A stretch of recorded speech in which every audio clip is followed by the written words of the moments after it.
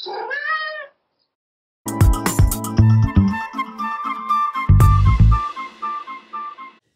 name is Sarah Legge. I'm with the Australian National University and University of Queensland, and I work for the NESP Threatened Species Recovery Hub.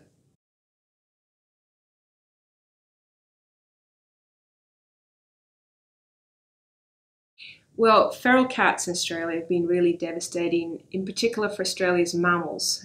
They do have a big impact on other groups like birds and reptiles, but they're especially potent for our mammals. So just to put that in perspective, we have the worst mammal extinction rate in modern times. We've lost over 30 species, and in about 2/3 of those cases, feral cats have been one of the main drivers for the extinction. If we're not willing to lose more species to the impacts of cat predation, we need to get on top of feral cats. So we need to find ways of reducing their impacts.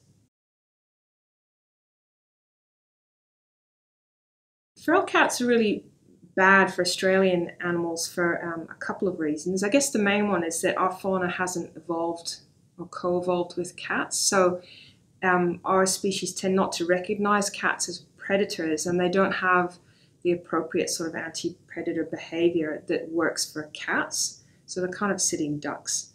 And then the other feature is that our native species tend to reproduce much more slowly than a feral cat does. So basically the cats can outnumber them very quickly. And so those two things together combine to make cats really potent when it comes to predation on native species.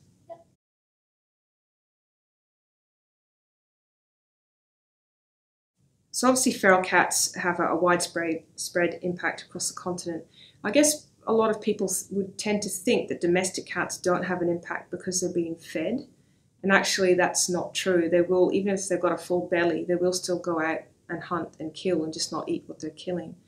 And we have a large number of native species that live in and around cities, including some threatened species.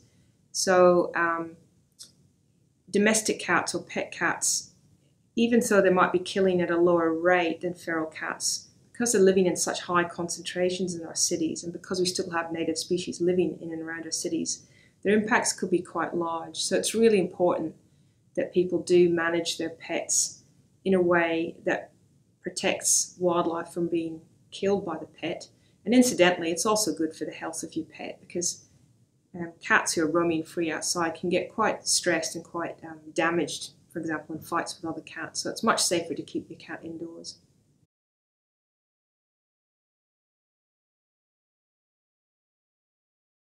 We definitely need to use a different approach to controlling feral cat impacts in the bush versus in and around our cities. For a number of reasons, but one of them is that the control methods that we currently have available to us in many cases are more appropriate for one setting or the other. So whereas we can use techniques like shooting or broad-scale poison baitings to control cats in the bush, we certainly can't do that around a city. On the other hand, things like cage trapping or different sorts of traps for cats will probably be more effective in a city because these cats are used to human bits of equipment like a cage that wouldn't seem so foreign. The other big difference between those two settings is that responsible management of pets is really critical in urban settings, but of course it's not relevant in the bush.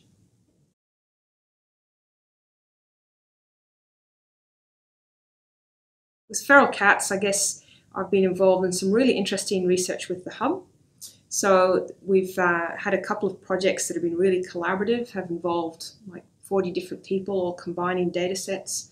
And so one of the projects we finished recently, for example, I think there was 42 of us. We combined data sets, and from that massive data set we were able to work out an estimate for the total population size of cats in Australia. So that was really fun. And then I'm also involved in some Hub field projects on cats that are really important and interesting. So, for example, I've got a student called Rosie Willisey who works on Christmas Island. And Christmas Island is one of the 5 priority islands identified in the government's threatened species strategy. So there's a cat eradication program in place and happening there now. And what they're worried about is that if you get rid of all the cats, then black rats, which are also introduced to Christmas Island, might increase, because obviously cats eat rats.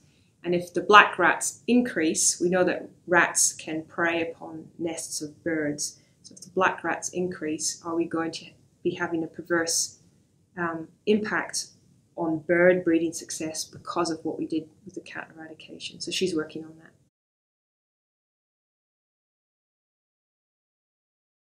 There's probably two key areas of research that we need to focus on in the future. One is finding alternative or better ways of controlling cats, because it's fair to say that we're very poor in general at controlling cats and their impacts.